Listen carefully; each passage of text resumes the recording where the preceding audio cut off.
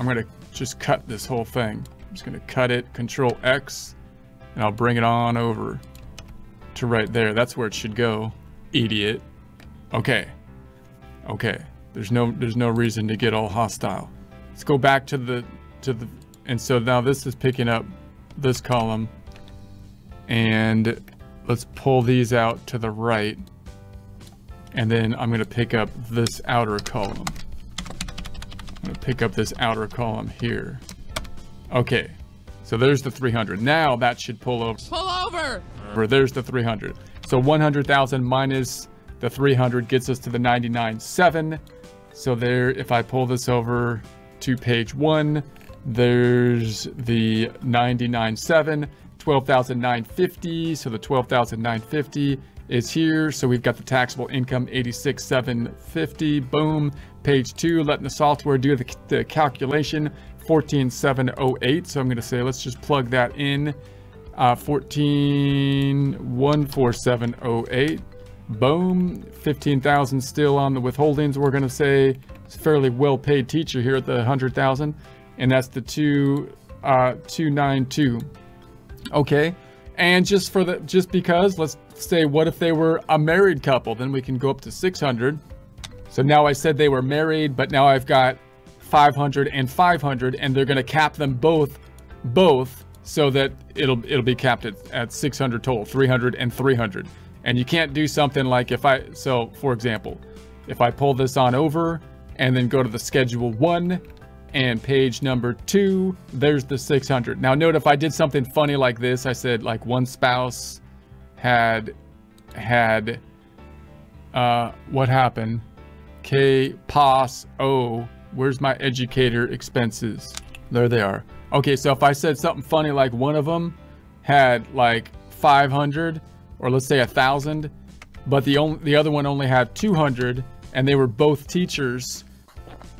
Teacher? Then I'd go back on over, and it capped it at 300 plus 200, which is less than the cap that you would think would be 600, right?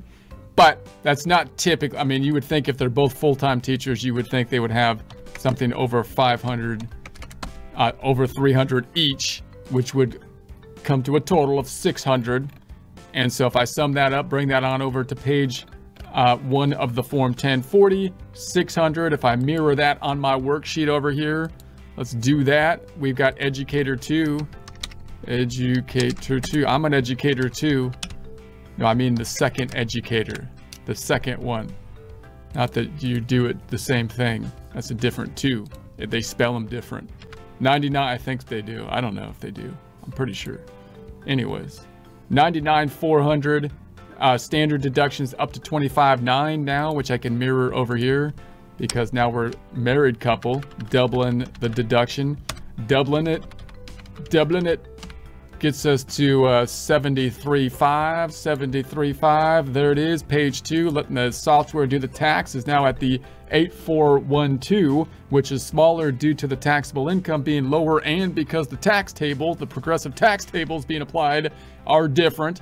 So that's the 8412. So 8412, let's say, is here.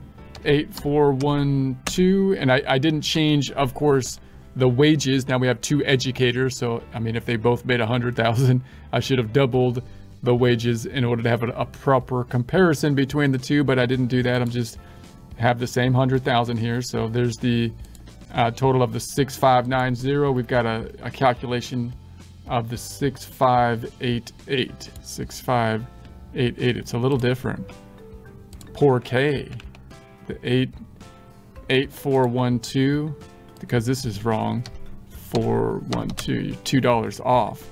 It's not a big deal, but still should be exact because I just copied the number over. Okay, so that's the general idea of that. It should be fairly straightforward as long as you remember educator, teachers union.